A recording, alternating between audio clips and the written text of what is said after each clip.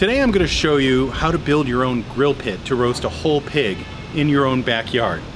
I'm going to do this in my driveway behind my house here in Chicago. Just about anybody can do it. It's super easy, and I'm going to show you how to build it, how to roast the pig, how to take it off, and serve about 60 or so people. It's super easy and actually very cheap to do when you want to serve 60 people. Here's what you'll need to build your pit: 48 cinder blocks, 4 8-foot pieces of steel rebar, 8 4-foot pieces of rebar, a bag of rebar ties, a roll of industrial width aluminum foil, 2 20-pound bags of lump charcoal, 8 to 10 heavy rocks or bricks for holding down the foil. Except for the foil, you can get all of these items at Home Depot. Make sure you position your grill on a flat, level surface that can't be scorched by heat. If you build this on grass, you'll make burn marks, and you run the risk of setting the grass on fire. Spread aluminum foil across the bottom and lower sides of the pit. It reflects heat up, making your pit more effective, but also catches any grease that falls from the roasting pig. When you're done with everything, just gather up the foil to clean up the mess. Flatten it down, fold it over the edge.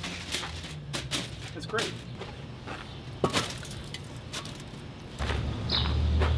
Right there, that's the hardest part. Putting all the bricks together.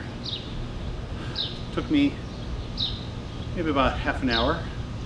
And now that it's done, I'm gonna let it be for the night. But first I'll put together the rebar. Generally, before I put everything together, I give the steel wool a once over with some water and steel wool. Just want to make sure I get any rust or filings that might be on there.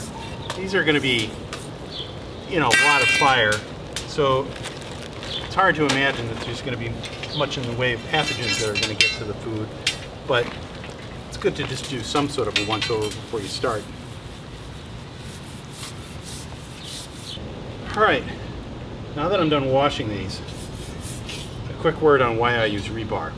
This is basically the cheapest steel thing that I could get that's not galvanized. Galvanized, if it catches fire and it's on your food, it's going to poison your food and you're going to die, and that'll be terrible. But stainless steel would be great, but stainless steel in this quantity is very expensive. So I use rebar. It's cheap and it works really well.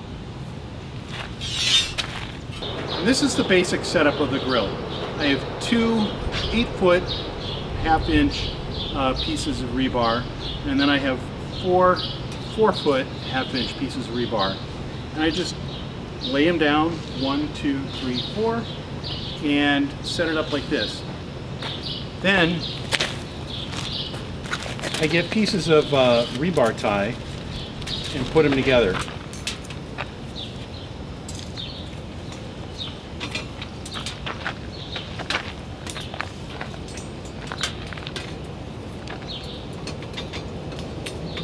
So I laid down another set of rebar on top of the other one, and I'm just going to tie these together, not to the other set, but I'm going to tie these together just like I did with the other one, and then we'll have a top layer and a bottom layer. The pig will rest on the bottom layer, and we'll put another layer on top of the pig, and when it comes time to flip them, they'll all just go right together.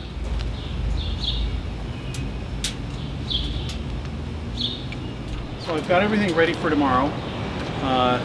It's probably going to storm tonight, and that'll be interesting. I've never had to deal with that before, but everything should be okay. If it does storm, we'll just get some cloths and damp it all down. Nothing should be hurt. I'm getting a little rain now. So, see you in the morning. Hey, good morning. So I realized late last night that actually I had missed a row of bricks, so it's actually 4 bricks up. And I've got my rebar grill set up here, and then also I used some towels in order to clean up the inside because it stormed last night, it rained, and then I've got some other rebar and set on a table, and this is where I'm gonna put the pig when I start cooking it, or when I bring it back from the store. I'm just gonna lay it out here, attach it to the rebar, and then throw it on the grill ready to go. This is my local grocery store. I ordered my pig a few days in advance. The night before pickup, I visited the store to check out the pig and to salt it. Then, they let me keep it in their freezer overnight. I've already paid, so now I'm going to the loading door to pick up the pig. Okay. There it is. Sorry, man. That's all right. It's why it's in a bag. It's heavy, it's heavy. All right. You got it? All right, there it is. Thank you very much, man. No problem, buddy. Anytime. Have a Thank good you. one. Okay, with absolutely no ceremony whatsoever, we got the pig, and I'm gonna take this thing back to the house, and we're gonna set it up on the grill and get it going.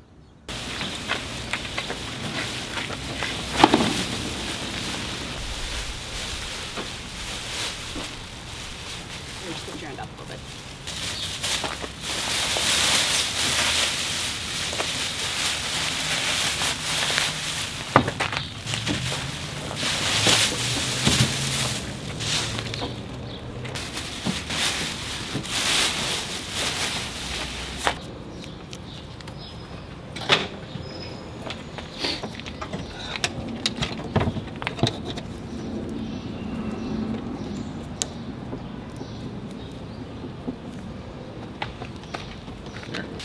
So last night I went to the grocery store and I picked up the pig. Actually, they let me keep it in the refrigerator. I asked them to split it down the middle so that it will splay a little better, and then I salted the whole thing. It's 76 pounds. You should generally get about 1.5 pounds per person that you're going to have. We're going to have about 55 or so people, a lot of kids, so they won't eat quite as much.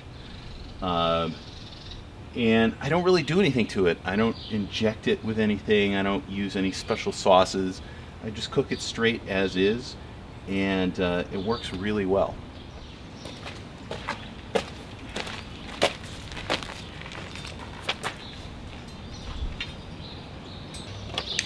You got it? Nope, one more. Here we go. Great. Okay, now that we got the pig all set up, we're going to start the fire and then put it on. Should be pretty easy. So I just use regular lump charcoal. I usually go through about 2 bags of them. And the key is to not use too much. You want to put a little bit on each end, and you want it to burn low and slow for a long time.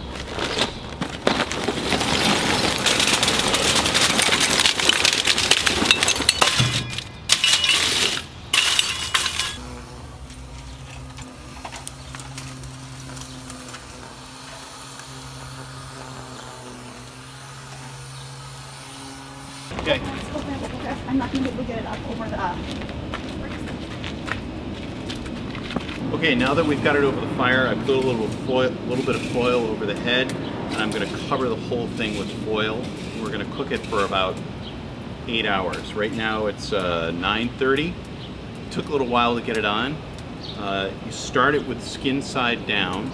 You want to make sure that it's low and slow. It's not very hot. And it's just going to go for a long time. In about 4 hours or so, around 1:30, I'm going to get some help and we're going to flip the pig. First the foil. How do you know how long to cook? Basically, you're looking to get the meat to about 145 degrees and then keep it there for 2 to 3 hours. It might take you at least 4 hours just to get to the roasting temperature. Figuring out the amount of charcoal and heat is more of an art than a science, so I can't help you there. But if you can roast it for 10 hours rather than 8, you won't overcook it. You'll get moister, more shreddable meat. And there you go. I'm going to let this cook for about 4 hours, then I'm going to flip it. We've been cooking for about 4.5 hours now, and my friend Fred has shown up in order to really mess with things. We're going to take off the foil, and then we're going to flip this thing, all right? So.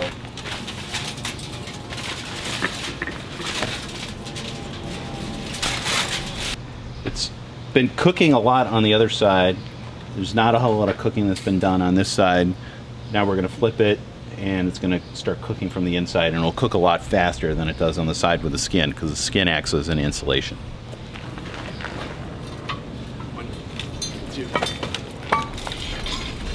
Oh boy.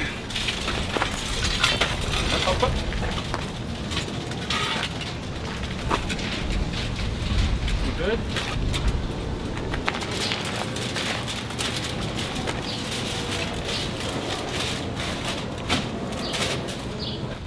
All right, so it's 2:10. I'm going to let it go for another 4 hours, and then everything should be good.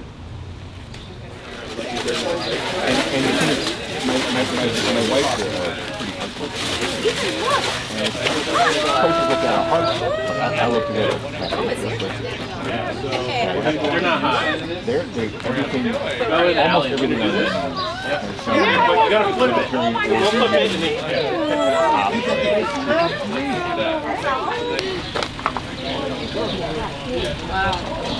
How big is this piggy? 76 pounds. Like 3 of you. Okay. I'm not sure how to do this. Okay.